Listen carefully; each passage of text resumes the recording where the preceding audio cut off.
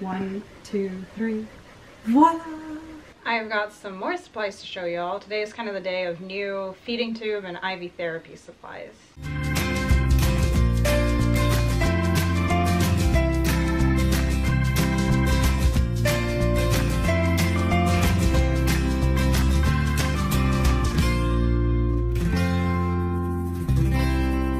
Good Saturday morning, everyone. I'm just recovering from last night. Babe, show them Harlow. She is happily and cozy underneath the bed. It's cold here. My nose is cold. You know, it's cold, and Harlow now likes to sleep under the bed. And then, like, if I'll get up or Jed gets up and we call her, whoever's still in bed will hear a "Whoop" as she gets up and puts her head on the bed. She likes it under there. Well, Paul and I are going to go to the range today. I'm going to pick him up truck, and Jack and Janice are just going to pretty much do a little bit more than what you're seeing right now. Or less. It's still kind of early, and last night wasn't as bad as the night before, but I need some time. You are gonna have fun. Oh, Jed's picking up my new feeding tube backpack from the seamstress. Mm-hmm. Thank you, babe. You're welcome. Harlow has emerged. She's waiting for Orion. She was pouting. Maybe she was under the bed pouting because she wasn't playing with Orion. She wasn't playing with anybody. Good dog.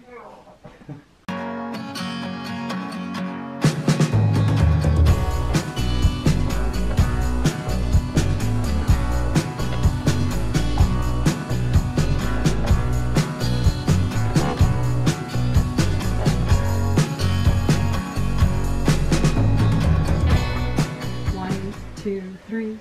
Voila! It's my new feeding tube backpack. That was a cool. Was it cheesy? It was. She's obsessed. I really like it. This is from Vera Bradley. It's a mini backpack and I got it 50% off and I dropped it at the seamstress and she altered it to accommodate my feeds. So at the top here is a clip to hold my feed bag. I'm probably going to ask her to shorten it though so it's not hanging down as low. There is a clip here on the side to hold the excess tubing. And then, I don't know if y'all can see it, but there is an elastic band here to hold the pump in place so the pump doesn't fall and kink the tubing, which is an improvement for my other altered backpacks. And then there is something here on the side to let the tubing run out right to my feeding tube. I love it. And then there's more space in this bag than my other backpacks. There's a pocket here, pockets on the side.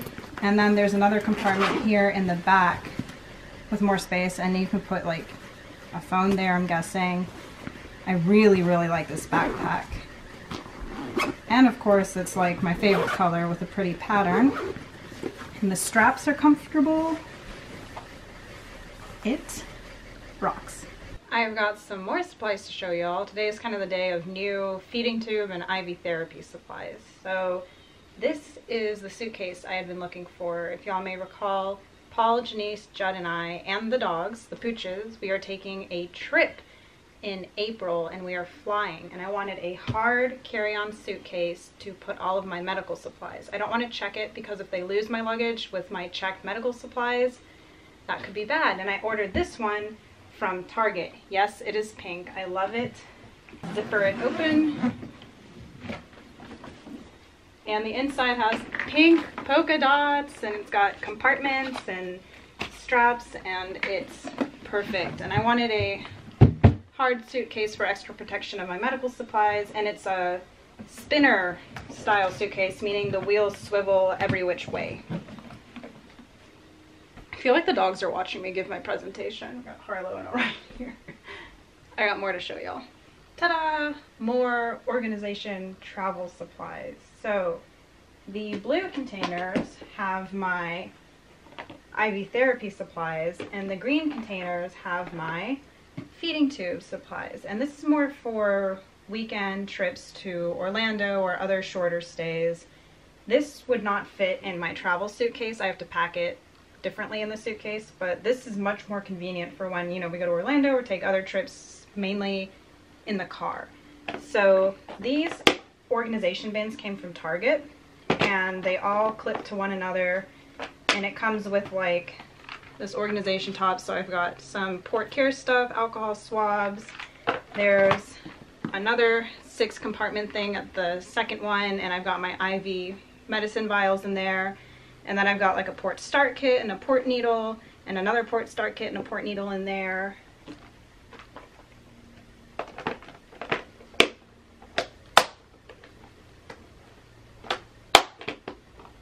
And this one, I've got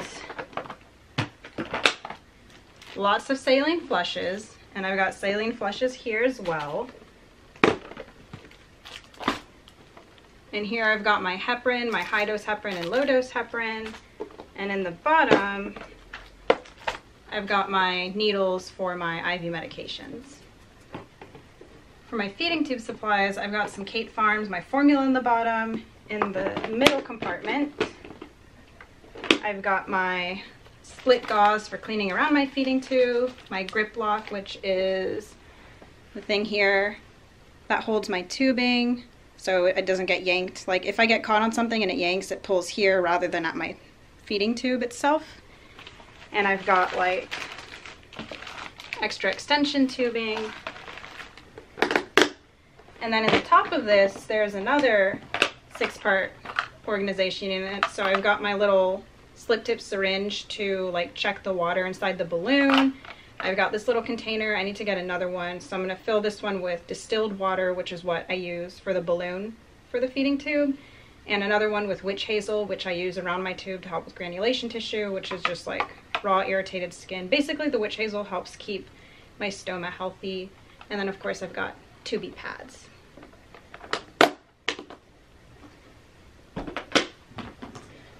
Ooh, okay, this one's a little heavy. And the big one here in the bottom, I've just got 8 bottles of formula.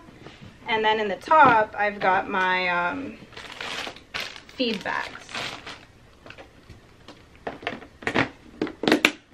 And of course, I can fit other things I need, like my flush to flush my tube, and tegaderms, whatever else. I really, really like how they have the 6-part organization stuff because it's just so convenient for all the stuff I need. Like, you know, I got the swab caps, the bio patches, enclaves. It's just really cool. And again, all of this came from Target. So I just like to find ways to keep my vast amounts of medical supplies organized, especially when traveling. And now it's like all set and ready to go. So hopefully traveling will be easier now.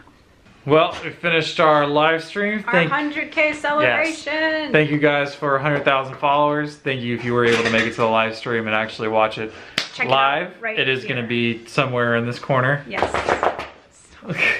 That's Paul in the background playing with Harlow and Orion. Yeah. I'm going to go back to playing Far Cry 5.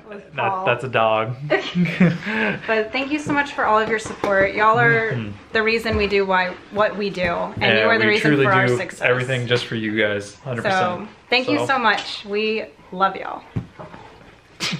The live stream was awesome. Thanks again for all the support y'all offer. Now I am back here with Janice. We are chilling. I have been resting today, so hopefully I have the energy to go to church tomorrow for Easter. I was able to take a 2-hour nap, which is awesome. Just trying to catch up on some of the sleep I lost last night, and yeah, we're just gonna keep chilling. Are we gonna try and play the Bob's Burgers Monopoly version? Hopefully. It'd be fun. I don't like Monopoly, but I like Bob's Burgers. Here we go, Monopoly Bob's Burgers edition. We've got our little people. Janice already called Louise. I did. Which, all right. So I'm gonna be Tina because I'm awkward like her. Judd's gonna be Bob. He's holding a little burger. And Paul's gonna be Jean. Harlow and Orion are just gonna be cheerleaders. Yes, I agree. Did you bring me a popsicle? Thank you. And we've got Bob's Burgers playing while we play Bob's Burgers. I am enjoying a popsicle. Janice is not enjoying the game. She's had to pay us all money. She's just had to pay the money bank like she had to pay the bank. Each 3 turn times I'm now. losing money. And she went She's back in not- spaces too. Yeah, she's not doing great, but we're all having a great time. Even the pooches.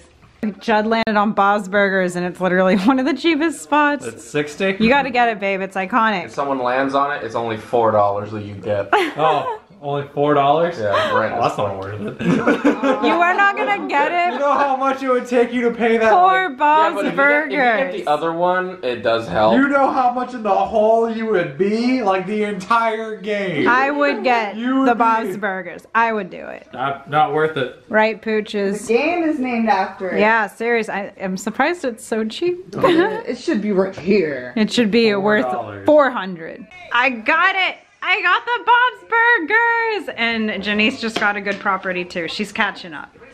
I have the pink places, of course, and I have houses. Well, they're Right? called Of modest course it's apartments. pink. Yeah, of course I got the pink. Awesome. Okay, maybe I like Monopoly. The dogs are sleepy. I now have many little houses, or they're considered modest apartments, and there's some dangerous negotiations going on between Paul and Janice. for Bob's Burgers.